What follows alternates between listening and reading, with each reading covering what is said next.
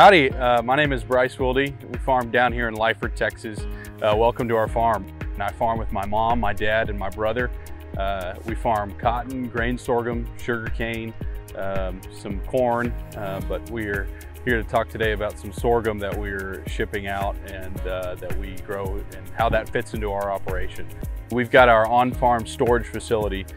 We built this in 2017 after many years of trying to figure out if that was going to be a viable option for us and how that certainly fits into our operation. Currently, before that, we took a lot of our product to commercial facilities in the area, to ports in the area and things like that. We plant varieties that are specific to being able to hold and maintain quality for a few months. From a standpoint of threshability from the machines, we can really understand how we can get the best sample, the highest bushel weights. We have some cables and automation tools that help us maintain the airflow to turn on the fans at the certain and right temperature and the humidities and things like that to be able to continue to have that long-term storage that we're looking for. So 2020 was a challenging production year for us.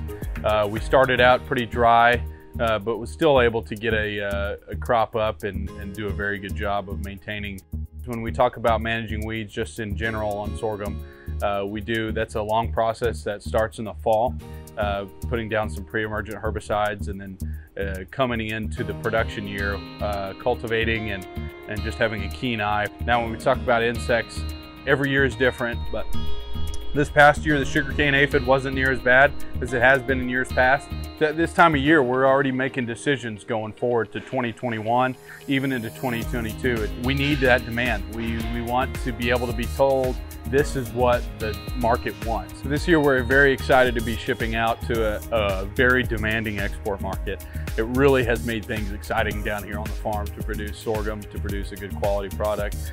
We're shipping out currently to US #1 to China, and it makes things exciting when we have that sort of demand and that sort of desire for our product. If you're sitting there really desiring US sorghum, you got to tell us, because we're excited to grow it. We're here, we're ready to get after it.